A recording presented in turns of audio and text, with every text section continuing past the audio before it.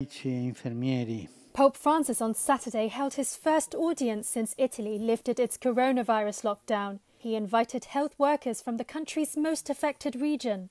Doctors and nurses gathered in Vatican's Clementine Hall, wearing masks and respecting social distancing rules. The pontiff praised them for being angels and thanked them for their self-sacrifice and professionalism. He singled out how doctors and nurses had loaned their cell phones to dying patients so they could say their final goodbyes to their loved ones, calling it, quote, a gesture of creativity and love. Italy returned to relative normality on June the 3rd, when Italians were allowed to move between regions again, but rules such as social distancing in public and wearing masks are still in effect. Pope Francis' weekly general audience is still being held without the public and being streamed over the internet.